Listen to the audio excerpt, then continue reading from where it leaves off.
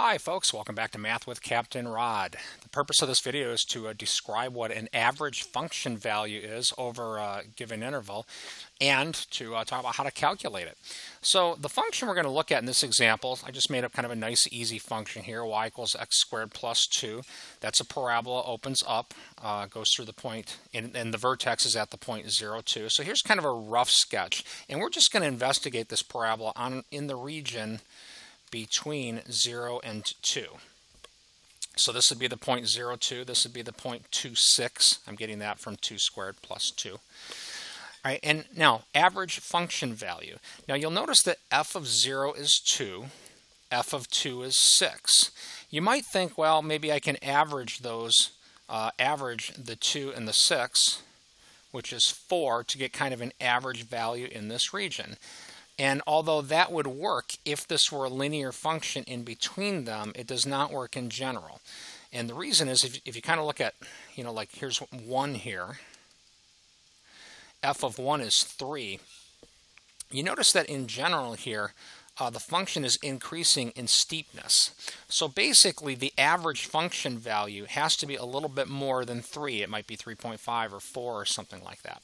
Now graphically, here's what the average function value would mean. I'm going to draw this in red. The average function value area is some number, right? And I'm going to call that number f bar here. In mathematics, a bar over a value is the mathematical way to say average. It's the value that, if it were constant, give me a moment here, that this area right here in red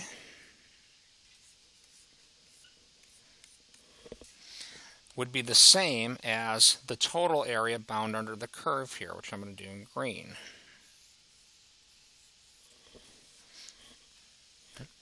Now, the area in red is the average function value times delta x, which is 2. Or I should say, just basically length times width. It's a rectangle. And the area in green, we're going to go ahead and calculate. So I'm going to get rid of these off my graph here. So the average function value is found basically by concepts of area. First, I'm going to talk about the area of that rectangle that I just had. The area of that rectangle would equal the average function value, whatever that is, times this horizontal distance, which is 2. And that has to be equal to the bound area, which I'll kind of highlight in green, all of this stuff, which we can set up with an integral. First we draw our differential element. Always draw our differential element. So here's my rectangle. The rectangle has a length equal to the function value, x squared plus 2. It has a width equal to dx. Right? So this is length times width. So this product represents the area of just this little rectangle right here. And then you have to imagine, to get the total area, you have to add those all up as that rectangle basically moves from left to right. So in the language of mathematics, that's an integral. Or, whoops, let me draw that in black. It's a summation. Again, this symbol is called the integral symbol, but it also means infinite sum. We're summing over x. The smallest value x can be is 0. And you got to imagine these rectangles as they move left to right. The largest x can be is 2. So what I've done here is I've basically written an equation which will allow me to find the average function value over this region. So I'm just going to write f bar times 2 equals. Now on the right hand side, this can be evaluated reasonably easily. Integral x squared dx is x to the third over 3. Integral of 2 dx is 2x. And again, this would be evaluated from 0 to 2. So this is going to equal 2 cubed over 3 plus 2 times 2.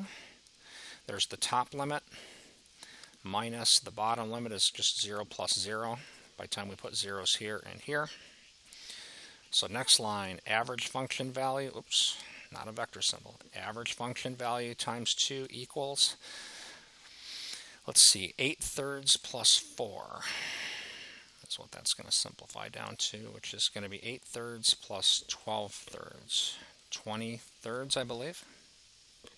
And if we just divide by 2 now, average function value is going to be 20 over 6. What's 20 over 6 as a decimal? Somebody run that. I think that's, what's it come to? 3.33. Thank you. About, I'll just put approximately 3.33-ish. Ish is a technical term for second decimal point. All right, so again, if we look back to the original problem, and we look at the f point, or the endpoints, f of 0 was 2, and 2 was that distance. F of 2 was 6, which was that distance. So the average function value, just by looking at our picture, is somewhere between 2 and 6. You notice you can't just average the 2 and the 6, and that's because the function, when we're over to the right of 2, it's growing faster and faster in this region. So we calculate the average function value, right, by defining it as the value such that this area is the same as this bound area in green, right? And that's what allows us to set up this equation right here. So I hope this video helps demonstrate what an average function value is and how it's calculated. Have a great day.